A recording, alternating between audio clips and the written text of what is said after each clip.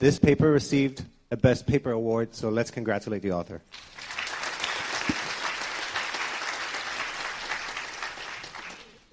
Hello, so I'm Artem, and this is Rovables, a miniature on-body robots as mobile wearables. This work was done in a collaboration between 3 groups. Me and Joe Paradiso from the Responsive Environments group at the Media Lab, Cindy Cow, Debbie, Ajilo, and Chris Schmandt at Living Mobile group, and Sean Follmer, Inrak, Choi, and Maggie Shu at Mechanical Engineering in Stanford University Shape Lab. So as a technology improves, the electronics are getting smaller and more energy efficient, which allows us to move from things such as smartphones closer to our bodies, such as into even like fabrics and now even electronic tattoos.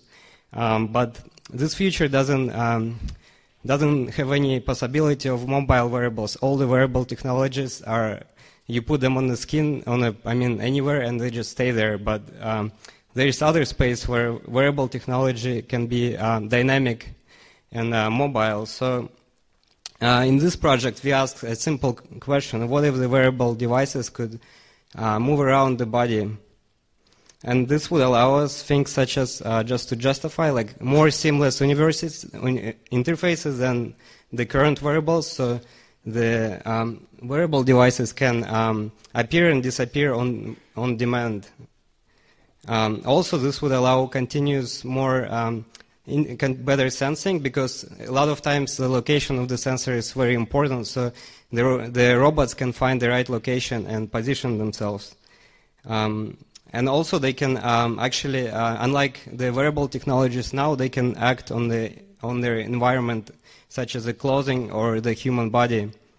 And they can maintain themselves because they can move, and they can, for example, find the power source.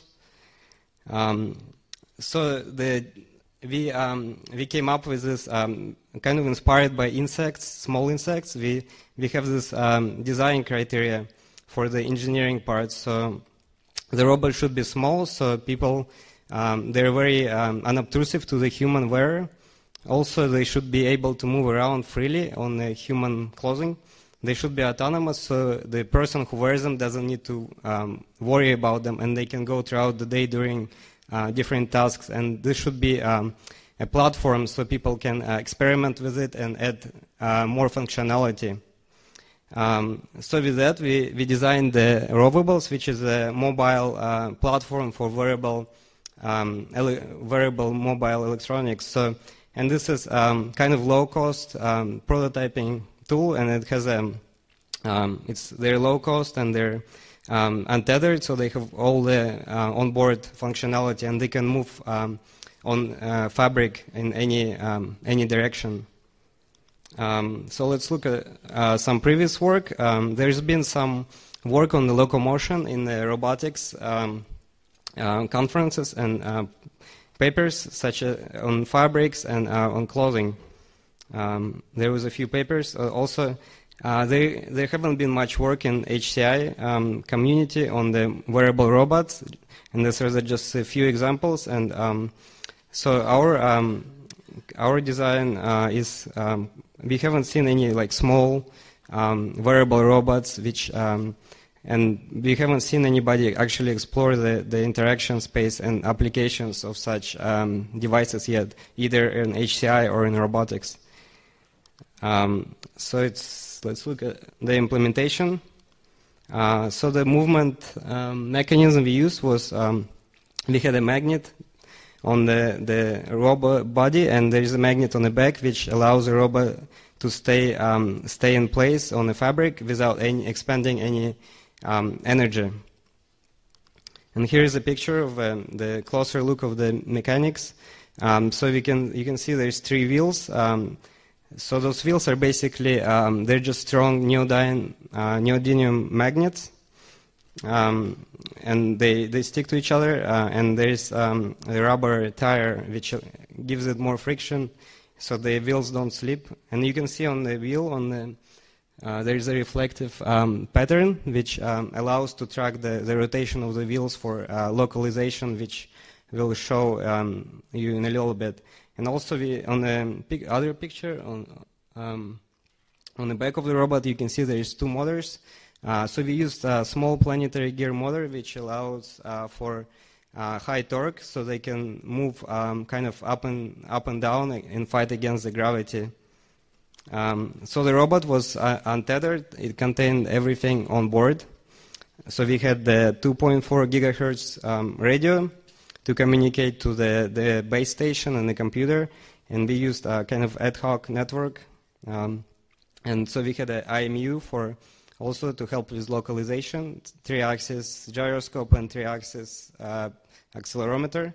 And we had an expansion port, so we can add different shields on top of the robot and extend the functionality.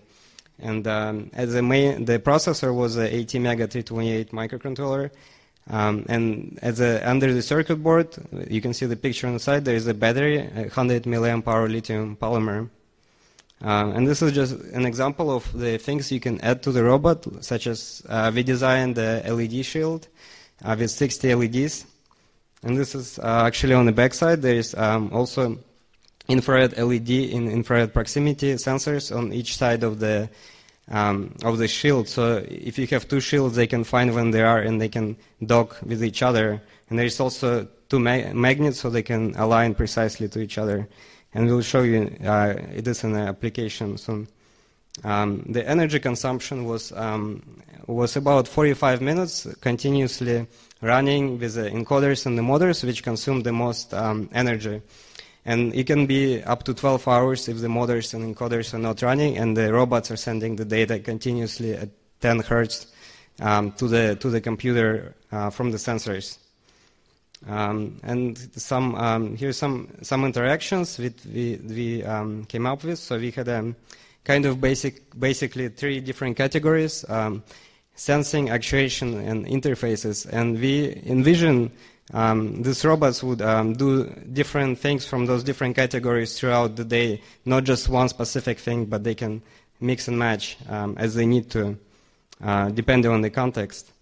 So like sensing, the sensors, for a lot of sensors, the location is very important, such as the EKG or for body motion tracking. So here we're using IMUs to kind of position with a position on the arm, like upper arm and the lower arm, which allows with the IMU they can track the arm accurately then. As you can see on the computer, using the inverse kinematics model, and you can imagine that the robots could go all over the body, like to do full body motion tracking. Maybe when they sense you're doing like sports or some, and they can give like calorie feedback or maybe the motion give you feedback how well you did for training. Also, they can be as a give you tactile feedback anywhere on the body. So in our example, we designed a linear tactor which kind of pokes the person on the skin. And you can also imagine this can work also as a dragging tactor, so you can kind of give you a dragging sensation on the skin for different applications of notifications maybe. It can also move the clothing around. So here we have a scarf. The robot is moving a scarf. So maybe if the person gets cold, the robot can wrap the scarf around the neck. And they can also do self-maintenance. So here the robot is equipped with a NFC coil, wireless charging coil. So you can, it's the back from the view from the back, and it can charge itself, like just it can sense where the coil is. So you can imagine maybe in the future the robot can have if you're wearing a cell phone in your pocket, it can just find where the cell phone is and feed off the NFC from the cell phone. So it can work without charging kind of on its own. There's a lot of interesting interface kind of applications. So the robots can serve as a normal kind of wearable, current wearable devices, but they can also be more seamless, so they can like hide and appear on demand. So maybe like in this case, the robot has a display, which I showed earlier. It has like a watch. So maybe when you need a watch, the watch can appear on your arm in the right location. Also, you can have a display. So here, the two robots kind of link to each other to name a bigger name tag. And you can have like this for like name tags or aesthetic purposes. Maybe you can imagine like, hundreds of those smaller robots. And also they can provide like input anywhere on the body. So here the jewelry piece is becoming a microphone. When somebody is calling you, it will like go to your shoulder, so you can talk to it kind of quietly and with more privacy. So one of the like important aspects was how to make it autonomous, which was a difficult problem. So we have to solve like localization problems, and there's the navigation problems on the fabrics. So here's an example of our algorithm. So on the test bed, vertical piece of fabric, the robot is it sends its location to the computer, and it can track with the onboard sensors. And what we use the combination of odometry, which is using the wheel infrared encoders and for distance, and we use the IMU to get the rotation angle, because the encoder, they can slip, but the rotation is more accurate. And using kind of dead reckoning, which is relative navigation, like using just simple trigonometric functions, we can estimate where it is based on its initial, we know the initial location. And this also works for multiple robots, so it can be as many as any number of them. And here's more example of like autonomous navigation. So you clicking on a different place on the fabric, it'll try to go to the place autonomously. And the navigation can also be extended into a three-dimensional space, because the fabric is basically two-dimensional, but it's the shape is different, but it's conserved. The shape is conserved, so we can use the texture map of the two-dimensional texture map and kind of navigate there and find the corresponding three-dimensional vertices in the 3D space. So in the future work, we have a lot of things to do, such as be interesting to do more like engineering and improve and make it actually into like insect-like swarm of small robots. So there is like mobility, how we can make it more efficiently, maybe using some kind of bio-inspired technique of like Geico's feet method, or also improving the autonomy. We did a kind of very simple autonomous operation right now, but there's a lot of room to improve, and like accuracy. Also the size, how we can make them smaller. The current limitation is the motors can be, but we found some motors which are about twice the current size of the motors, and we are exploring that. And manufacturability, if we have to make like a swarm of them, how can we do it in a factory reliably instead of doing it by hand? So there is a lot of interesting applications in like arts and fashion. So kind of inspired by Hussein Chalayan's work in transforming clothing, we can even take this concept farther.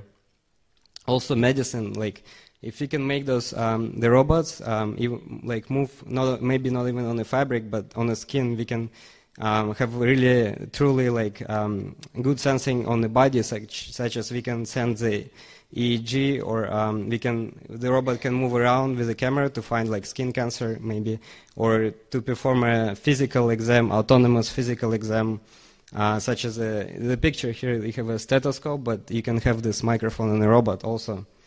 And there's also HCI things, such as it would be interesting to do workshops to see what people can do with it, how easy it is to use, also usability, how practical they are.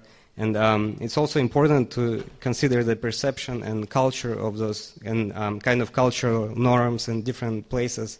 and how people would react. It can be very, for some people, maybe invasive, like with the things moving on their bodies. So in conclusion, we asked the question, what if the wearable devices could move around in the beginning?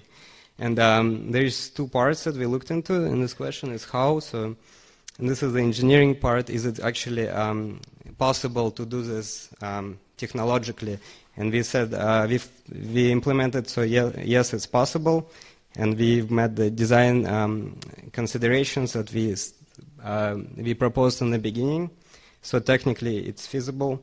And also why? So we looked into applications and design space to kind of find the justification. And here is just a recap. So we can have seamless interfaces which can appear and disappear. We can do very much more better sensing than what we can do with like Fitbits right now or current wearable devices. The robots can act on the environment unlike any other current wearable devices, which might be interesting. And also they can do self-maintenance, so that the human doesn't need to worry anymore about them. And kind of in the future, we want this to be kind of relationship between the wearable robots and the human, kind of like symbiosis that we see in biological organisms, between the two organisms, which means it's like a beneficial relationship, mutually beneficial relationships between two organisms. And I would like to acknowledge the following people who helped with the project, and thank you.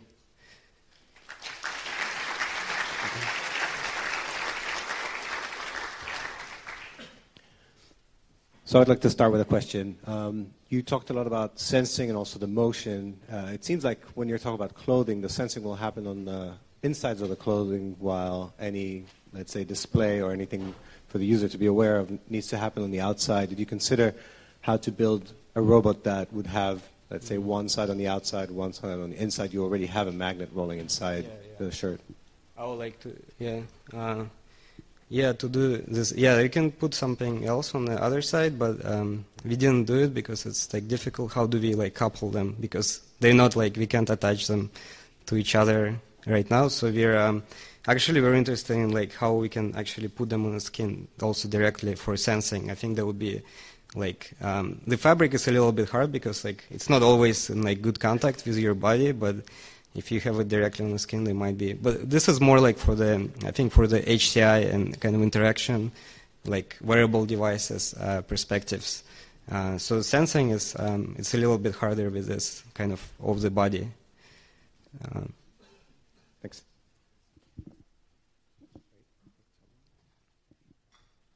Hi, Robert Kovacs from Hasso-Plattner Institute. Very inspiring work, thanks.